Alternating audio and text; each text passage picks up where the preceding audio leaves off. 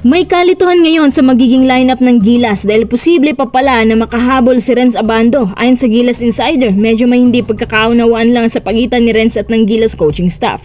Sa bagay naman ito, may inamin din ng Gilas na mukhang nadismaya nga sila ng konti kay Rhenz. Pero bakit naman na ang Gilas pa ang may lakas ng loob na madismaya?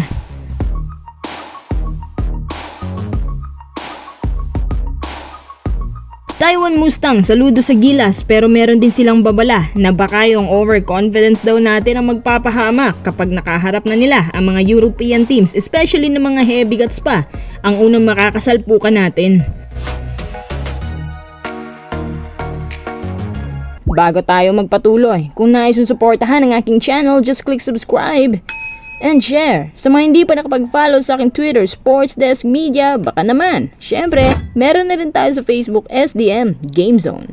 Dahil sa spot na iniwan ni Scotty, maraming katanungan tuloy ang pumapasok sa isip ng Gilas fans. Kung tutuusin, mapapaisip ka din kung bakit ayaw nilang kunin si Rhenz ABANDO. Ayon sa ilang sources ng Gilas, na nadismaya daw sila konti kay Rhenz dahil sa isip nila mukhang inuna pa raw ang ibang teams kaysa Gilas. Kung isiping mabuti, mas malaki pa nga raw ang kompetisyon sa FIBA kumpara sa iba. Hindi ko alam kung strong group ba ang tinutukoy nila. Sa pagkakaalam ko, para ngayong July din ang strong group magaganap. Ayon kay Snowbadwa, base sa mga kuliglid niya, may mga players daw ang ayaw isama o hindi type ni Boss Al Francis Chua na siyang naging direktor ng basketball program na ito. Mukhang isa din siya sa mga nadismaya kay Rhenz sa pagpili sa strong group over Gilas. Nagtatampo daw si Boss dahil talagang may hinanakit ito nung iniwan ni Rhenz ang letran at nagtungo sa overseas leagues. Pero ano ba talaga ang buong katotohanan dito? Bukod sa mga political issues na yan, totoo nga naman na mas inuna ni Rhenz ang strong kesa sa Gilas. Pero hindi naman po niya sinabi na hindi siya maglalaro sa Gilas. At napagtanto ng aming source na pati din pala si Coach Tim ayaw nang may madagdag na players ngayon.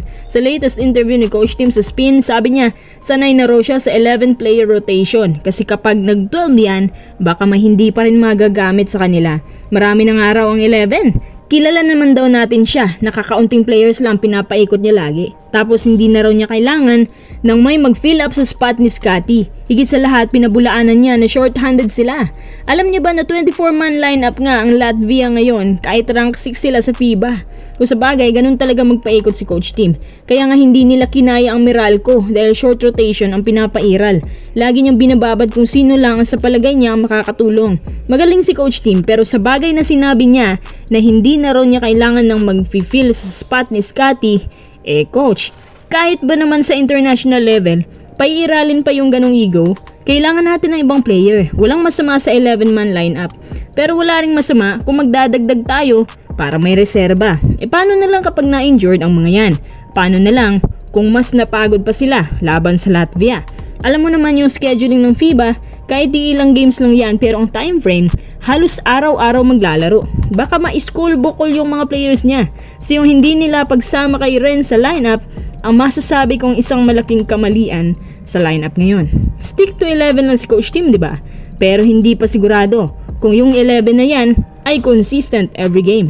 Kapag walang sumalo sa kanilang kaalatan, nga na lang. Anyway, as long as healthy at hindi maalat ang roster, kaya naman natin sumabay.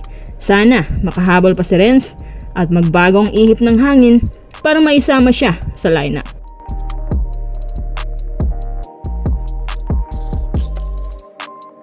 Tara, next update. Saludo po ang Taiwan Mustangs sa Gilas dahil sa ibang level na performance laban sa kanila. Pero syempre mga kuys, wala ang former NBA player nila. Wala si Dwight at si DeMarcus Cousins. Pero kapag nandyan sila, tiyak na mas mahirapan ang Gilas na umatake sa loob. Pero ito, basang-basa na ni Coach Tim. Kaya kung napapansin nyo ang puntos ng Gilas, halos beyond the arc lahat. Pati si Junmar umaariba na rin sa jumpers. Parang ito yung pambala ni Coach Tim kapag mas malalaki at matatangkad ang makakaharap natin. Kahit si Alex Cabagnot, napansin ito. Pero may isang babalang iniwan ng Mustang. Huwag daw masyadong kampante. Baka yung sobrang confidence natin ang magpapahamak sa atin dahil mga Giants po ang makakasulpukan natin. As in literal na higante pagdating sa tangkad at background. Ang ibig sabihin nila, kung kampante na tayo sa ating pinapakita ngayon, dapat maging consistent sila lagi. At kaya nilang sabayan sa shooting ang mga European hoopers na kilala pagdating dyan. As long as good yung depensa at shooting ng Gilas, papabor sa atin yan. Baka nga matalo pa natin sila, lahat naman may kahinaan, lahat na pag-aaralan, basta't nice rotation at execution palagi. Pero paano kung hindi?